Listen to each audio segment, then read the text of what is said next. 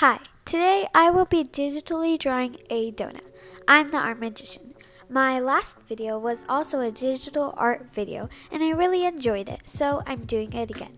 I hope you guys enjoy this video. To start off with this donut, I'm going to be selecting the tool on the screen and go to shapes and press circle. I'm going to do kind of like a donut-y color, and this is the color that they already gave me, so it is not a custom color. I'm going to be enlarging the circle so that it isn't too big. I'm going to be making a hole with the eraser, and right now using the airbrush, and I custom made a reddish color. Using the airbrush right now, I'm shading the donut so that it looks more edible. You could skip this step because anyways it will probably be covered by the frosting, but I just want to do it. After that, you're going to be using the tool that's shown on the screen with a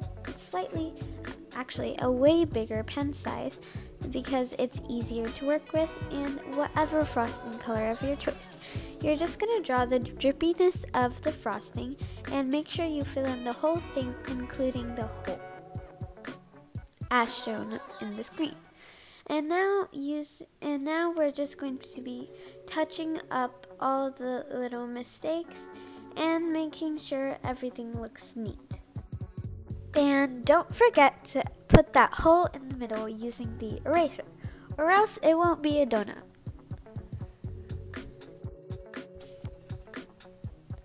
And now we're just going to be adding some extra shine to the frosting.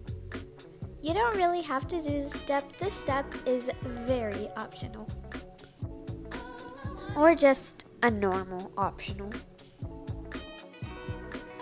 When you're all done, it should look something like this. But don't forget the sprinkles. I decided to do blue sprinkles because the blue contrasts with the pink frosting. There, we're all done. And now I'm going to do my initials, which is Art Magician, but I thought that this was having a really big pen size, so I just lowered that, and then there we have it, a good signature, or not. Anyways, if you guys like this video and if you want me to do more videos like this, make sure you like and subscribe.